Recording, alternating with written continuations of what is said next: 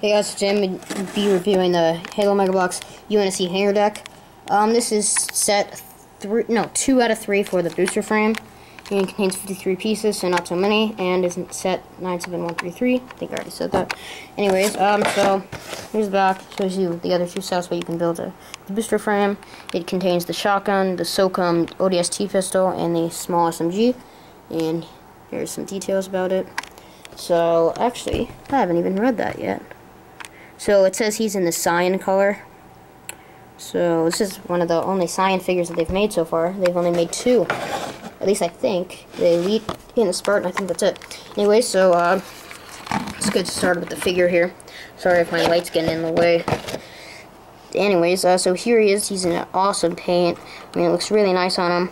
Came out perfectly. Nothing wrong with him at all. I mean, the color scheme, cyan and black just looks awesome.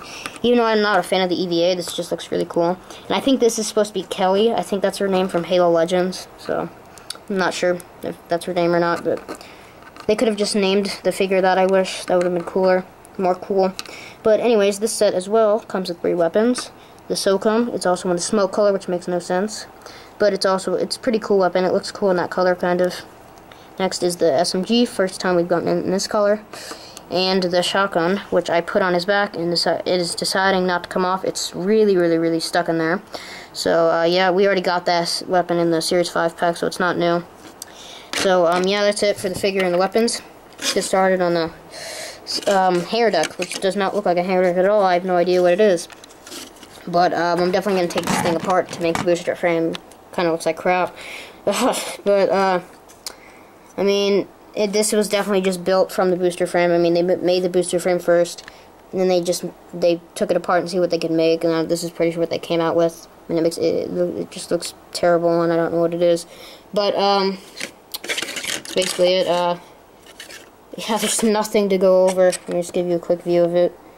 But if you want some of these orange pieces for customs, this is a good set to pick up. So. I mean, you could make a good amount of customs with this set, so I guess that's kind of good. They give you this awesome black base plate. So, yeah, that's basically it for this review. Next, I will show you the booster frame. I've already reviewed the Alpha Crawler set, the 400 terminal, which is awesome. That's probably the best out of the booster frames. Definitely pick that one up. You're only going to pick one of the booster frames, get that one. Anyways, so ratings, I'm probably going to go about 6 out of 10. Only because the figure is the only reason why I'm giving that rating. It's not a good one, because this thing sucks, but weapons kind of suck, except for the SOCOM pistol. It's cool, and the figure's good.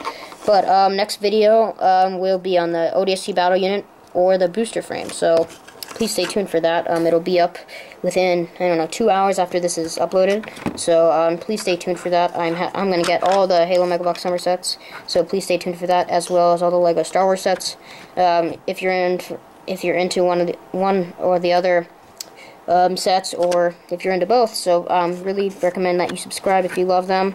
I do videos a lot, so, and if you ask me to subscribe to you, I will do so. Just message me or comment, and I will subscribe to you for sure. You don't have to subscribe to me, I will subscribe to you.